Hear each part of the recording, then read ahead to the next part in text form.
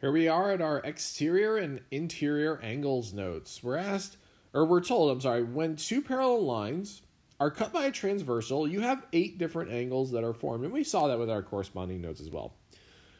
4 interior angles are formed on the inside of the parallel lines, whereas you have 4 exterior angles that are formed on the outside of the parallel lines. And as you can see from this diagram right here, we see our exterior angles. Notice how they're on the outside of those parallel lines. And we have a bunch of different interior angles when sliced by that transversal.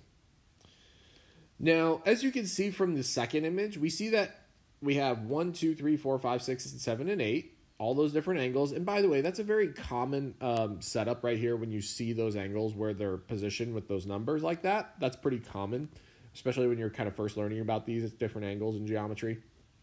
But you notice that you have angles 3, 4, 5, and 6. Those are our interior angles, whereas 1, 2, 7, and 8 are the exterior angles because they're on the outside of our parallel lines P and Q.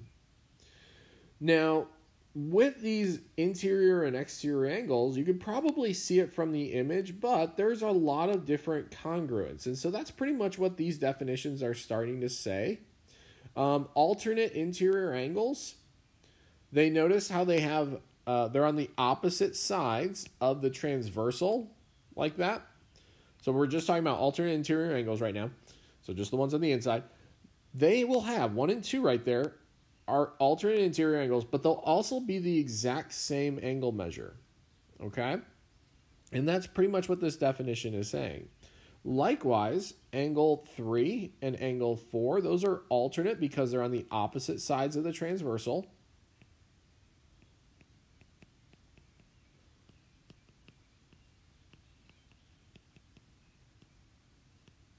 But they're on the inside of our 2 parallel lines.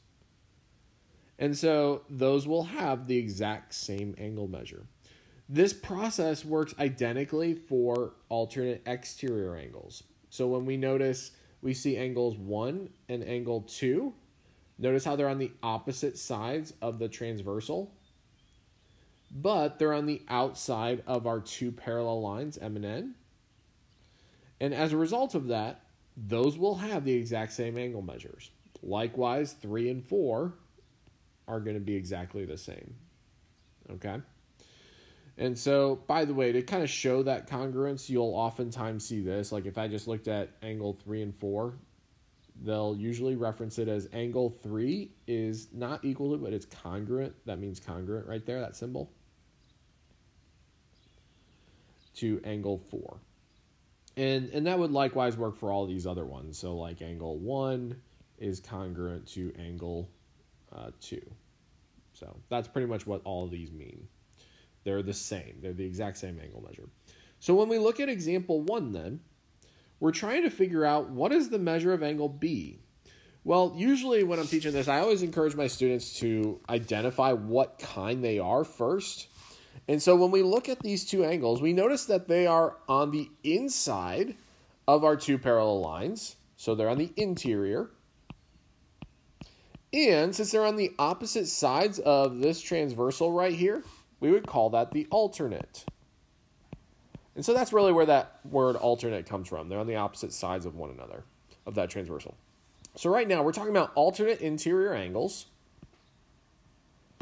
So we've identified them. And we know that based upon our definition, right here, alternate interior angles are congruent. So angle B then is going to be exactly the same as that 58 degrees. And so we can then say angle B is 58 degrees. When we look at the second one in example 1, we see that these are alternate because they're on opposite sides of the transversal. And they're on the exterior this time. So notice how they're on the outside of these parallel lines right here. So we have alternate exterior angles. And by definition, alternate exterior angles are also congruent. So in this case, B is going to be exactly the same as that value, 104 degrees.